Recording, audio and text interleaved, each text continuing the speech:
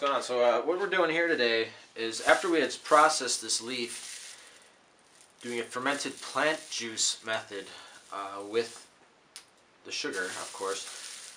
We squeeze it all, get all the juice, and then we put this into a vat and use water and effective microorganisms. And they sit in there and get a little bit more extracted and empower some of the other microbes. And then we dump this onto a plastic sheet and then we dry it out in the sun. And then from here we process this into a usable product for the worms to eat and live within. I'll show you guys one of the bins that we're using right now. So we have bins here, and this is a mix. This is like a 50-50, almost like a 75-25, and this is 100%. And they love it. They like what I do with it. I think what happens is the sugar and all the extraction and all the EMs eating the leaf makes it really a valuable protein for the bugs.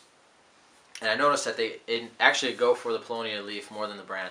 So that's exciting news. So that's why I decided to start harvesting this and creating the substrate for the bugs to continue living and thriving in this medium. Because it's regenerative. I take this from the street. Everything here, everything we are growing in the field gets turned back into carbon sequestering. Because I'm turning this into fertilizer, which I have right here. You can see. Right there. This is what it turns into. From this leaf to here. The whole process. And I also get fermented plant juices, I get fertilizing abilities, and I have inoculation abilities of biochar. So we're going to make biochar, put everything back in the leaf, put that in the ground. It's going to be beautiful. It's completely regenerative. It's a complete circle closed loop. And this is the future.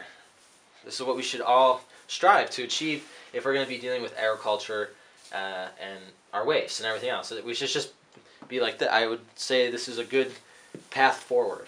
So.